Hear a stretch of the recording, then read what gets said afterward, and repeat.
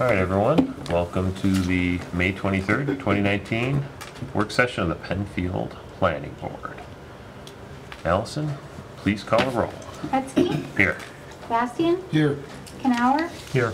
Burchin. Here. Nersinger. Here. Sangster. Here. O'Connor. Here.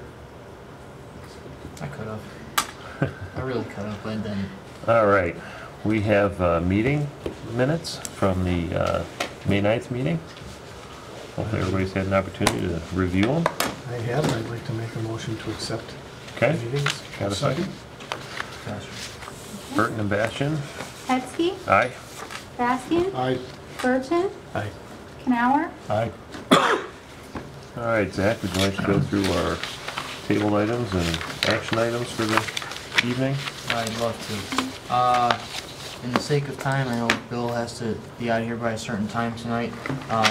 First thing I wanted to jump to, kind of going off script from the agenda, is our sketch plan application for the Heritage Christian Services Daycare proposed at 2730 Atlantic Avenue. Okay. Since the board last met, that was your public hearing discussion for the sketch plan application. It's the second round of the sketch plan for the proposed daycare.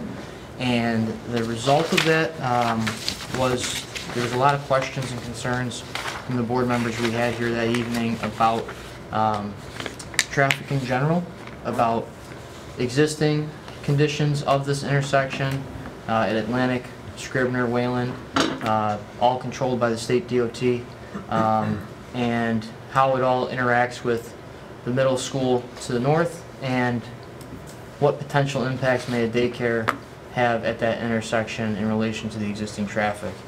As the applicant presented, they did have a traffic impact study prepared by SRF that was available during the meeting. There were still some questions about the contents and the findings of that impact study, and I believe they are here tonight in the audience. And one of our requests from that meeting was that they be here to answer any questions from the board, or perhaps to present a brief summary of the impact study, and just kind of give a synopsis of what's there that wasn't truly, that was still left kind of unknown, or more information was wanted at the meeting last time. So And clarifying some of the questions. correct. So I'll leave that up to you, AJ, and board members if you want to bring them up. Do you want to come up for a couple minutes and give us a little bit more detailed summary? Sorry, I didn't count. We need another chair. Dan knows. So- Dan knows. Just we don't want to get too lengthy, but No, well, I've asked Amy to give a short summary synopsis statement, and then we can dive in as much as you'd like. The other thing that I'm sure you all received was the letter from B&L, the town engineer review letter, which I thought was a very fine letter, given the fact it totally supported what our report was. right. But with that, I will simply let Amy go through, and again, we're happy to answer any questions. Do you want me to actually go through a few minutes about what the report entails and everything that we did, or do you feel comfortable with that and just want me to answer questions? I think a 3-minute summary. Yeah, Okay. if you could do a 3-minute review. Sure, absolutely. Summary. So a typical traffic study starts out with looking at existing conditions. So the first thing we did was actually compile traffic counts at the intersection. So that was done Wednesday, May 9th of last year, 2018. So being that this is a daycare center and we have the school right adjacent to the site, we looked at the 7 to 9 morning commuter peak time, and then 2:30 to 6 o'clock, which is a little outside of what we normally do. Normally we look at 4 to 6, which is the commuter peak, but because we have the school, we stretched that out to 2:30 because we wanted to make sure we captured everything. So within those time frames, we then identify the actual peak hour, because what we actually analyze is a 1-hour time period. So those peak hours were 7:15 to 8:15 in the morning and 4:30 to 5:30 at night, which is kind of what we would expect for a commuter peak. So what you don't see here is that the school peak. So what that means is that the traffic during the school peak is slightly less than The traffic actual during the actual commuter peak, okay? Okay. Which is interesting because with a daycare center, the actual peaks for the daycare center are going to coincide more with the commuter peak than with the school peaks. So you see an overlap in the morning, but not in the evening. So the next step in the process is then to develop a background condition, because the project, once it's built, will be a year from now. And as you know, you've got other projects in the area that may have been approved by the board or are under construction that wouldn't have been included in the traffic counts. Okay, so we included the Windsor Ridge subdivision, and then we also included a growth rate on top of that just to account for anything else that we didn't know about at the time that we did the study. Then we look at the actual land use, which in this case is a daycare center.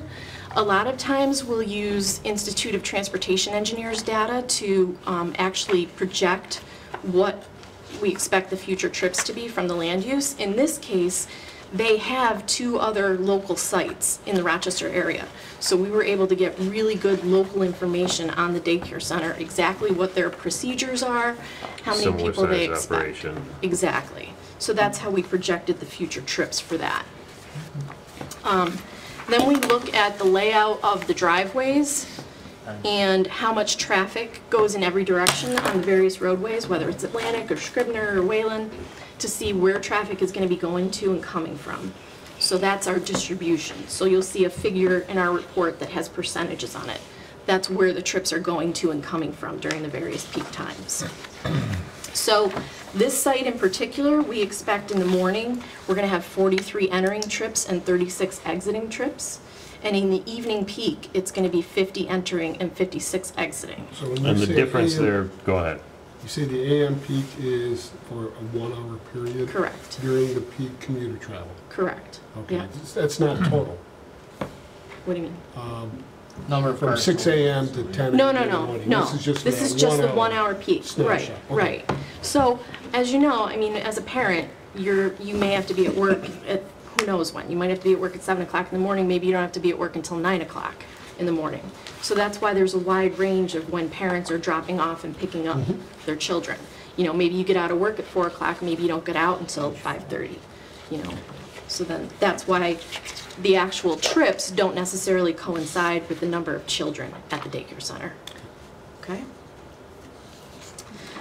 So then we add all that together and we do what's called a capacity analysis at the intersection. So we have a software called Synchro that does that for us.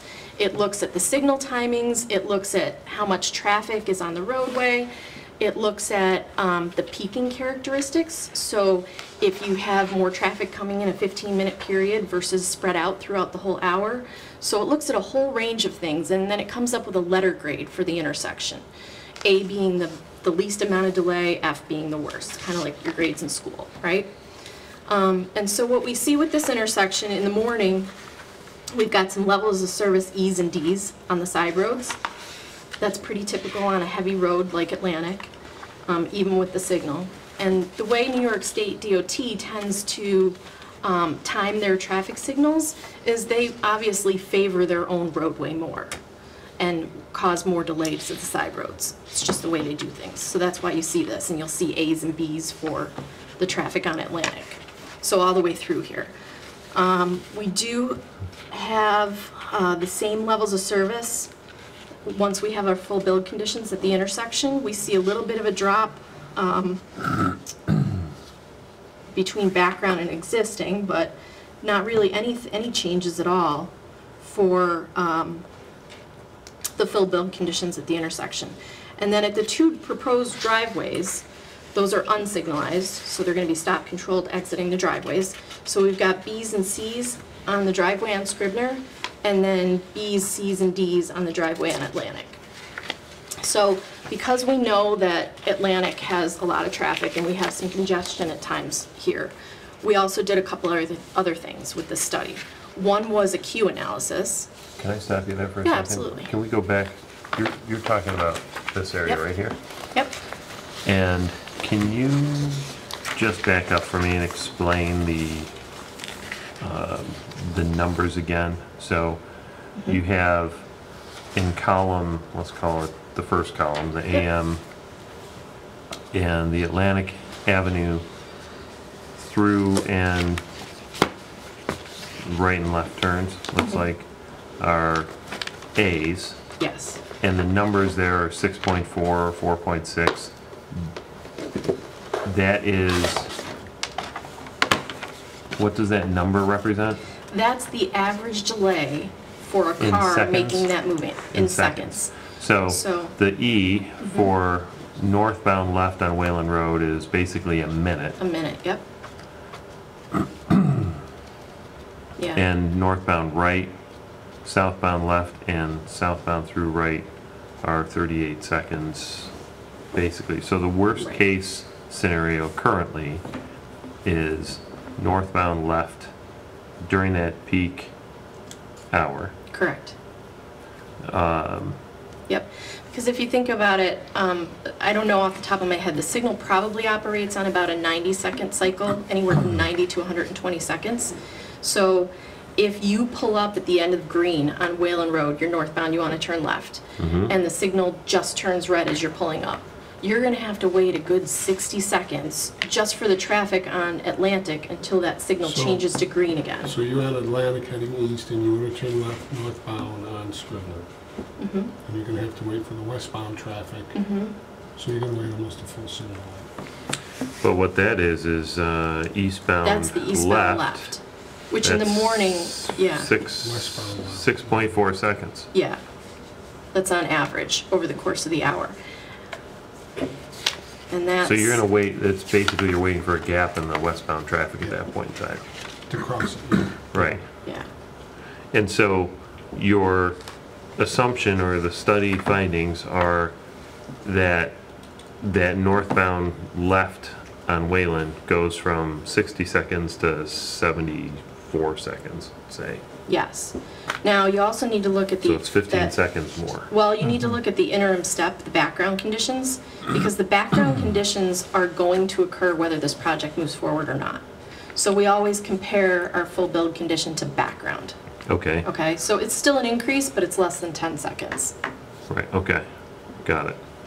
Because the background condition is 29. 64.7 seconds. Right. Okay, all right. Okay. I Makes have one sense. question.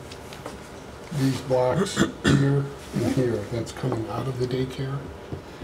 It's the driveway itself, so if you look at it, this is, see how it says eastbound Atlantic Avenue? Right. So that's gonna be the left turn turning in, and then southbound proposed driveway is gonna be coming out of the driveway. Okay. So it's both, but It's both. yeah, it's taking into account the left turn into the driveway, which is, when you have an unsignalized intersection and you're on your main line, that's really the only movement that's gonna have any delay is the left turns, because throughs and rights are pretty much moving Pretty- freely, right?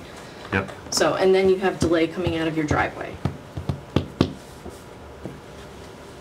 so you're anticipating that if, at the end of the day, when people pick their kids up, that's turning onto Atlantic out of the driveway, that bottom right B Yes. at 30 seconds? Yes. So they're gonna wait 30 seconds for a gap in the traffic to Yep.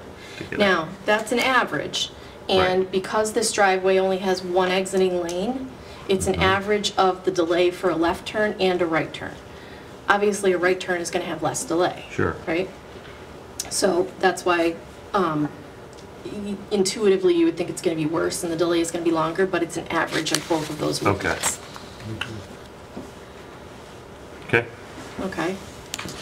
yep, So the other two analyses that we provided with the study were a Q analysis and a gap analysis. So I'll talk about the gap analysis first, since we're talking about the driveways. The gap analysis goes out and it measures the actual time between the cars on Atlantic as they're driving. Okay, so we actually time how much time is there between this car And and the the next next car. set of cars, right? Because you need a certain amount of time to actually make a movement out of the driveway safely. Because you have to merge with traffic, cross traffic, that kind of a thing.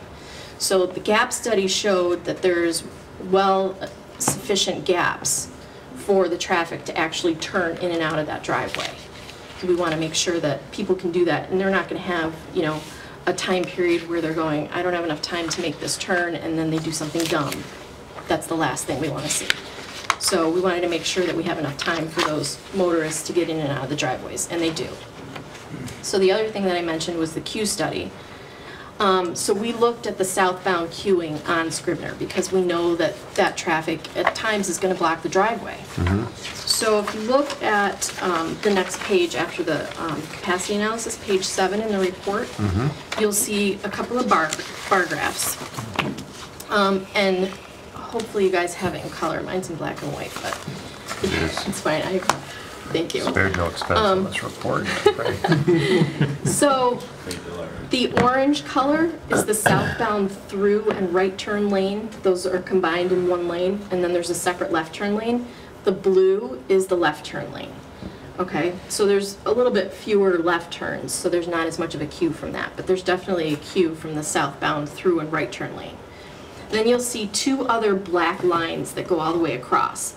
The lighter lines are the averages of those, and then the very dark line is the location of the driveway. Now these two graphs are on different scales because there was more traffic in the morning than in the evening peak.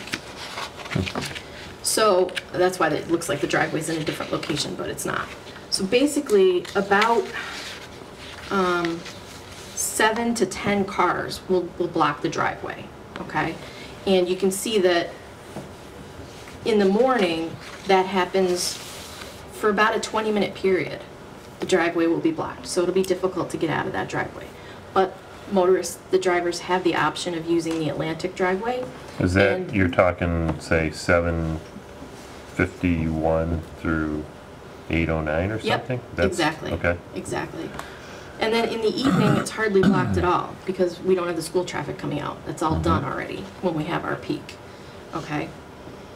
So two things I want to mention. One is that we did include school buses. We counted all the school buses at the intersection in every direction, and the queue analysis takes into account the school buses as well. And the second thing that I want to mention is that when we did our trip generation, and I mentioned the 40 and 50 numbers, how many cars would be going in and out during the peak, that's absolutely the driveway number. But one thing that this study did not take into account, because we try to be conservative and look at a worst case, is what we call pass-by trips. So a lot of times with a daycare center, we see as much as a 50% pass-by rate. And what that means is that people that are already on Atlantic, they go back and forth on Atlantic every day to go to work, and now you build this daycare center, they're gonna put their kids in this daycare center because it's already on their way to work. So they're already part of the traffic anyway. And we didn't account for that. Stopping, got it. Right, Yeah. okay. All right. So when you say the driveway is going to be blocked during this period of time in the morning from 7:51 to 8:09 or whatever, what's the average wait for a car to pull out into the traffic? So that's, I know you had it back here, Yeah. but you said it's going to be blocked. yeah, but every time the traffic signal cycles, that traffic clears out. So that's when you can get out of the driveway. Or they can use the driveway on Atlantic. And how long will the wait? If I'm third in line to get out, there's 2 cars in the way. Well, I mean, according to this, it's Scribner westbound left, it's 13 seconds on average. Per car. Yes, per car, yes. Yep, on average. So some people might have to wait a little longer, some people might hit the light just right and be able to pull right out. Okay. But, you know, I mean, when you're dropping off your child and you're on your way to work and you have to be at work at a certain time, if you start coming here and you find that you're running into a problem with the traffic, you're going to adjust your schedule and drop your child off a little earlier. Right.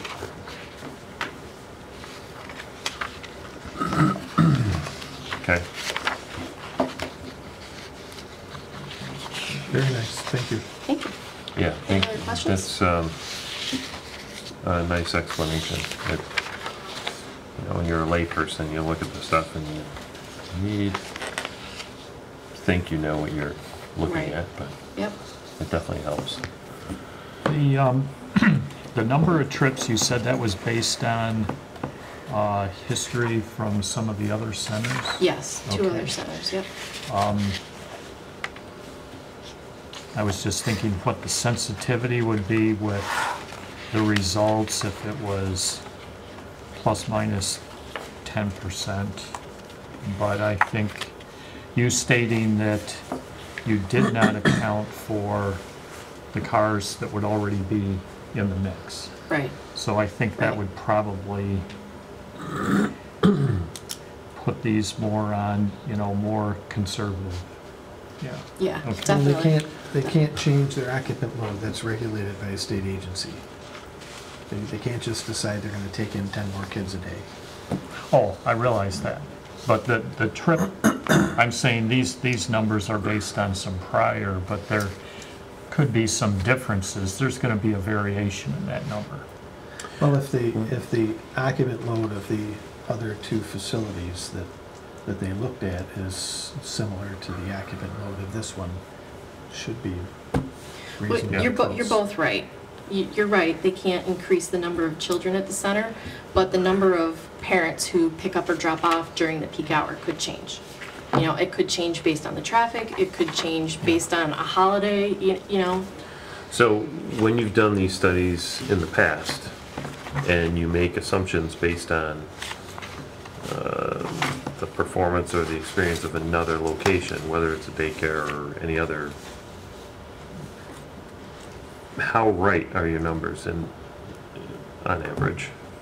We found over the years that with most of the studies that we've done, we always err on the high side. And so usually when we go back and do a post-study, we find the traffic to actually be less. Okay. Okay. Good. Feel free to ask any other questions, guys, because now's the... Overall, you're gonna introduce more traffic to that intersection. Yes. Does that also correlate to an increase in the risk of an accident happening?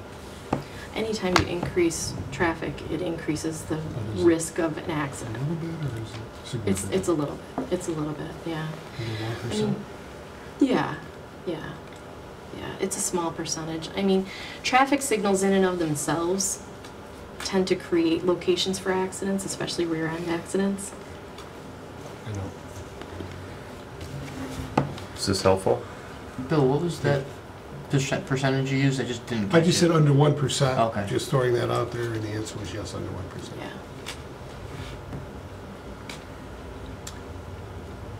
Are you... Has this been helpful? Has, Yes, very. Very helpful. okay. Thank you. Thank you. Thank you.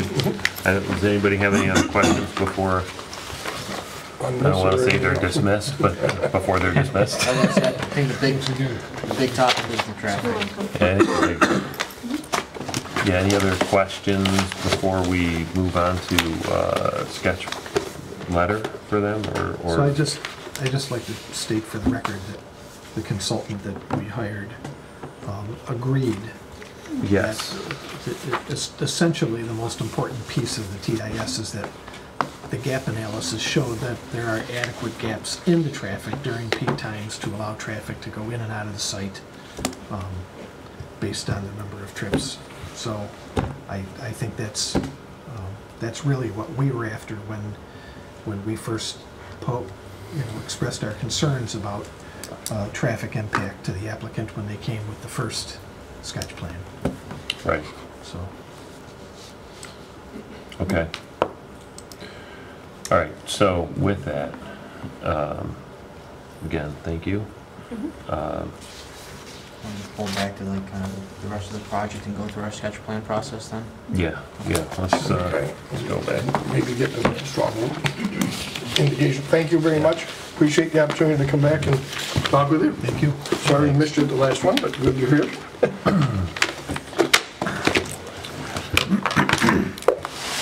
Okay, All so, right. you got thoughts, go. Yeah, no, I just, one of the requests that they had at the last meeting was, hey, if this is gonna go nowhere, we wanna know now. So that we're not investing additional resources and something that is never gonna happen.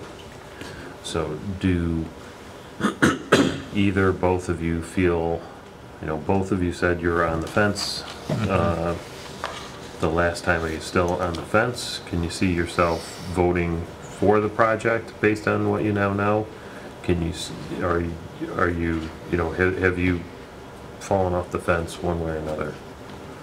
So before they answer that question, I'd just like to make one other comment, and that is when they first brought the project to us, we thought that the density might have been a little aggressive for that location, and in large part as a function of the traffic at that intersection. And the fact that we expressed that to them and they significantly changed the density and the program at that location, and that their traffic study showed that traffic can be reasonable. I think they've addressed the concerns that the board first expressed in this new application. I just want to get that out on the record as well. Okay, thank you. How about, My primary concern was the traffic. Everything else can be managed, I think. And having the study and having it explained, I'm no longer a fence sitter, let's put it that way. I would be more in favor of this project okay, because of what I just heard. okay, That the traffic is manageable. It's not going to be that big of an impact. People aren't going to have 5-10 minute wait times to get out into the traffic. It's going to be much, much less than that. So I'm no longer on the fence. okay. How about you? Yeah, I think the traffic numbers, obviously it changes the times a little bit, but from these numbers, really not that significantly. It's seconds, in some cases it's maybe, in the worst case, 15 seconds, 20 seconds, just in one small window. So I think, we'll see how the site plans developed. I did want to hear a little bit more. There were concerns with the pond. I think at the time we didn't know if it was retention, detention, but I think that the traffic questions have been answered positively. Mm-hmm. Right, I mean, we haven't, this isn't a question of, at least an absolute, but is it, do you feel comfortable that we could get to a point where we could approve a project? I think so, yes. Okay. Yep. All right, and you feel the Yes. same way, and you Yeah. feel the same way, all right. Yeah, there's one other thing that I forgot to mention that I think we should get on the record, and that is that in the applicant's most recent communication to the town, they pointed out that they did a demographic study for the need for childcare in the Penfield area. And according to the study, the need is great. So if this is a service that's valuable to the residents of the town, then that's a win as well. Right, I completely agree, completely agree. Okay, so with that in mind, let's get our thoughts now for the sketch plan letter, and I mean, a lot of them I think are already I do have, addressed. yeah, we addressed a We lot. did a lot of that. I have most of those notes already compiled from the previous meeting.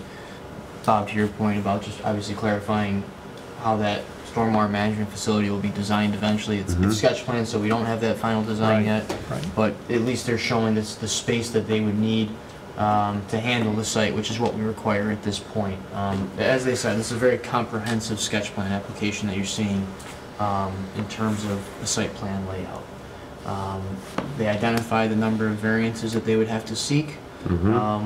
With this project, it is not uncommon for those because of the use of the daycare. I guess let's speak to that a little bit right now. I know this is kind of premature for a sketch, but to me, the case was made for the variances in terms of setback for the shed, some of those things that, to me, that made, Was a safety concern, yeah. yeah, it made perfect sense to seek a variance on those types of things and have that located in that spot.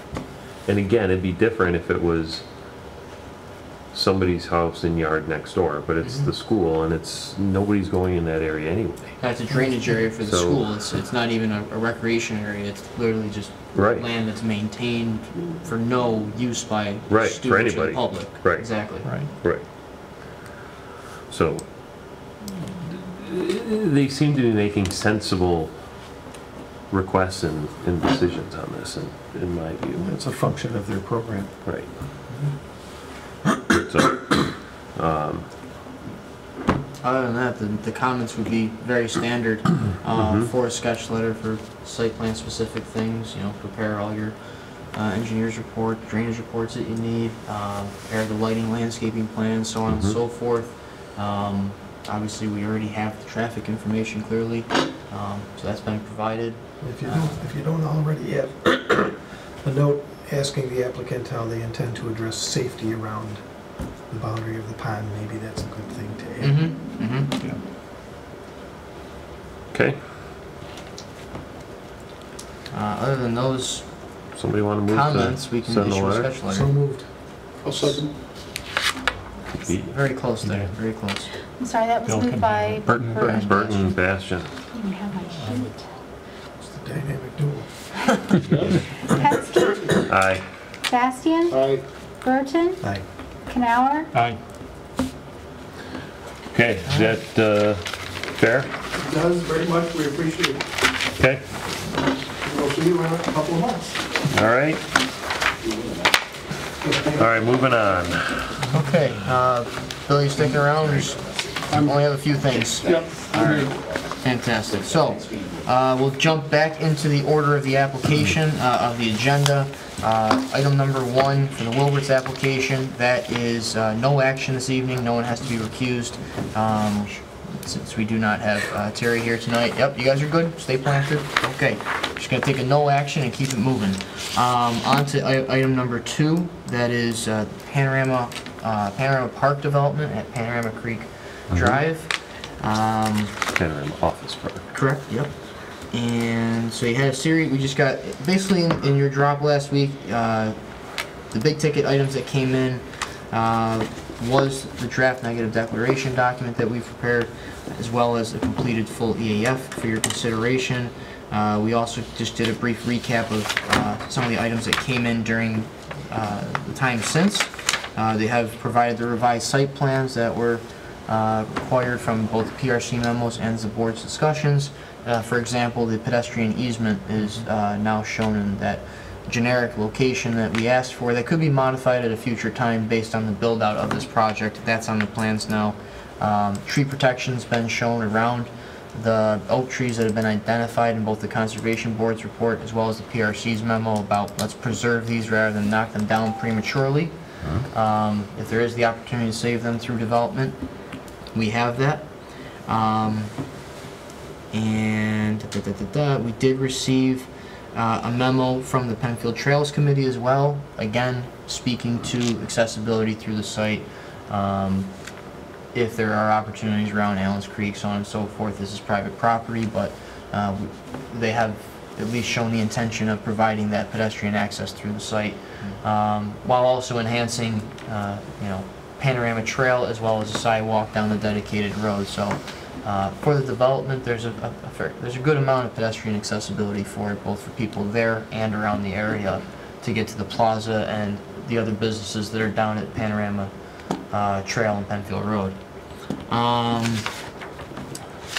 Those are all of those. With regards to traffic on this project, I know Jim, you asked me to take a look at that. Just kind of any final comments on that.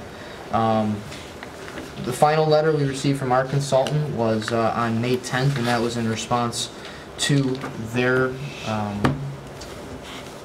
responses to our consultant's initial memo. So we had our impact study, our consultant did a review, then we had some responses, and then we had one more conclusion letter from our consultant saying that yes, they can provide the adequate gaps for the left turn lanes in to the project site, and they were supportive, as well as the county DOT was supportive of providing a 200-foot turn pocket lane as opposed to the 150 that was proposed initially. Those have all been adjusted, and on the plans, everything's been accommodated for and captured in the negative declaration with regards to traffic, connectivity, I think we have a new applicant. E-pods. We might. How's it going? Welcome to the show. I don't know what's going on.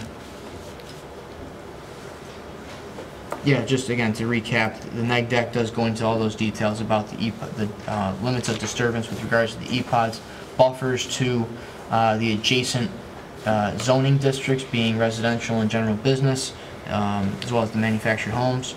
All those things have been accommodated for in the neg deck. Does anyone have any questions about the contents of the neg deck that was provided to you? No. No. Any questions, concerns, thoughts about this project? Again, it is for a dedicated road and the infrastructure associated with it. It is not for any buildings at this time. And they would start earthwork, general rough earthwork on those pad sites to kind of start painting a picture within those limits of disturbance. Any questions about that? No, I think we could entertain a motion to, There would be 3 votes tonight then. The first being accepting the full EAF, then there would be the negative deck, and then to table the application in Right. preparation of an approval resolution. right. Somebody wanna, So we can start the roll there. yeah, Move to adopt the EAF. Okay. Second? so generous. Hetzke, Aye. Bastian, Aye. Burton, Aye. Canower, Aye. All right, And I will move to accept the negative declaration. I'll second. Hetzke, aye. Bastian, Aye. Burton, Aye. Canower, Aye. All right, somebody want to table with instructions to prepare a draft resolution? I'll second. Hetzke, Aye. Bastian, Aye. Burton, Aye. Canower, Aye. Okay, All right. Thank you. Okay. nothing on 280 Panorama? That is correct. That item, the only thing that came in was today, and you'll have that in advance of your next meeting. We got a letter from the DPW director with his general concerns at this time for the project, and those are just based on information we have now, and as we've stated before, we're still waiting for a bulk of information on this project. So it would be appropriate to take a simple continued tabled action on this tonight until we receive everything we've asked for. Okay. Somebody want to move Move to to? table. Yeah, I'll second. Hetzke, Aye. Bastian, Aye. Burton, Aye. Canower, Aye. Okay, Valvoline, right? Yep. Last we're going into our action items now. 1956 Empire Boulevard, it's the existing Valvoline station.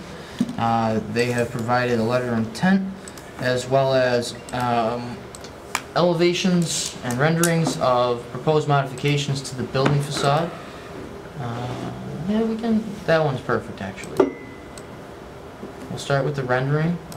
Currently, we got a before and after picture here to help paint the picture for you. On the bottom left is Is it current? the current, yep, and that building, the bump out you see at the bottom with the glass block on the corner nearest to you in the picture is what's being, the heaviest modification is changing that to what's being shown on the rendering. Colors match what's out there today. They are showing a replacement of the banner sign across the front with awnings and moving the signage to the pillar structure, squaring that off. It's currently a round corner on that building, and they're going to square that off with that element there. They do know that they're only allowed one sign, and I communicated that to them. They're only going to seek one sign on the building, otherwise they go to the zoning board for what's being shown there. So which side would that be on then? I'm gonna assume, front? I'm going with the front. It would be the front, The front? facing Empire Boulevard. Okay. That's, because you do it, there's a monument sign out front as well, existing, so they do have visibility from the front for traffic going Are up and those down. awnings lit from within or Fair something? question. No. No? It would not be. Are they metal? Yes. Standing seam. And, let's see here, could you go back to the front view drawing, Doug, that you had? So, and then, they're doing just a minor treatment to the trim on the left side of the building there as well, where you see that too. That wasn't proposed to be squared off on the corner there, on the left side? On the left side, no, due to the fact that that driveway is already Tight, narrow to, that's what I thought. So that structure on the right, is that a new 14 by 14 structure? It's replacing Where's what's that? there. It's replacing what's it's there. extending The what's glass there. block. Okay, I see. All right, got it. So there's no Yeah, increase go in back. square foot to the building footprint? A very minor increase due to that curved Okay. Okay. Curves it. wall. Yeah, got Just it. kind of square it off. Yeah, the picture you had was That perfect. might justify a fireman impact statement. Watch out for the Sorry, bush. I I know couldn't. that's a joke. We're gonna lose some I'm green, sure you do. gonna lose some green space there.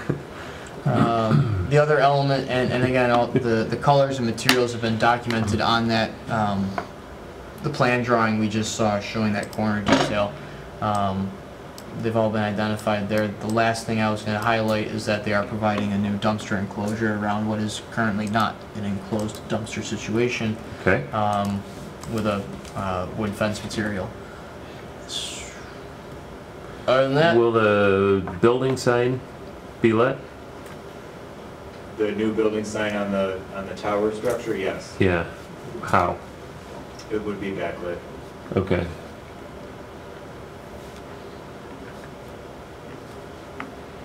Anybody have any concerns, questions?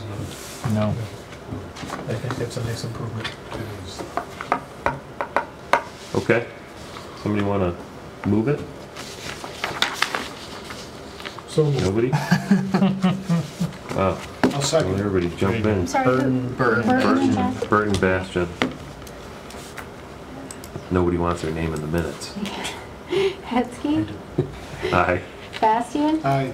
Burton, Aye. Canower, Aye.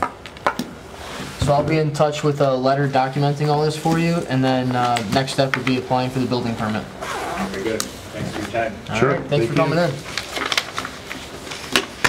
Okay. Any other business we need to address?